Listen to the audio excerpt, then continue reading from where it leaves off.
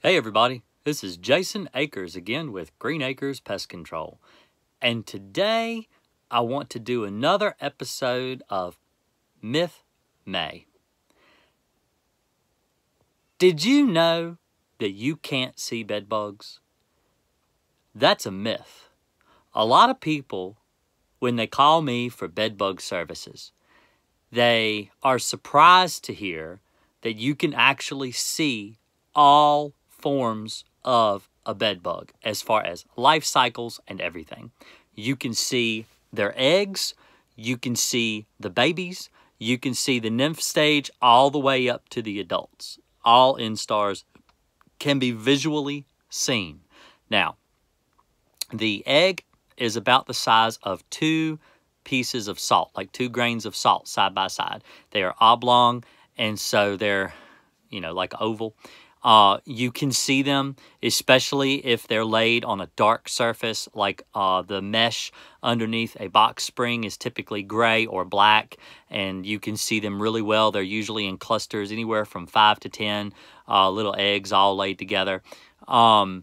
You can see the babies after they've hatched. Now, I will admit the babies are a little harder to see. They're typically translucent until they get a blood meal, and then they start to develop their internal organs, things like that. You can see all the workings of the inside of a bed bug because once they get a blood meal, they get like a dark black spot in the middle of their back, and that'll grow with age.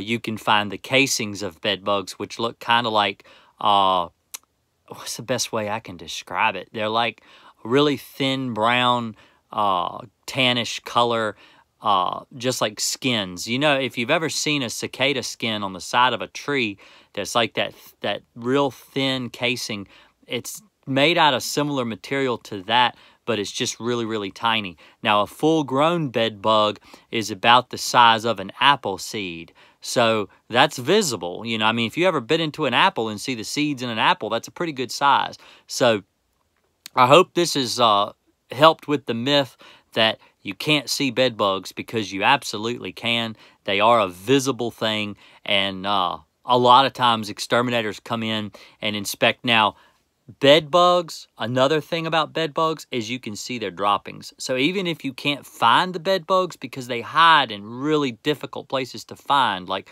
around the mesh on the bottom of a box spring, in the staples in the bed frame, and it may be in a spot that you just can't see. So understand that you can find their droppings, and the droppings look like little black specks, like pepper flakes. And if they've been touched or smeared, like with a sheet or something like that, kind of looks like somebody has gone by with little teeny fingers that were soaked in motor oil and kind of touched the side of the bed.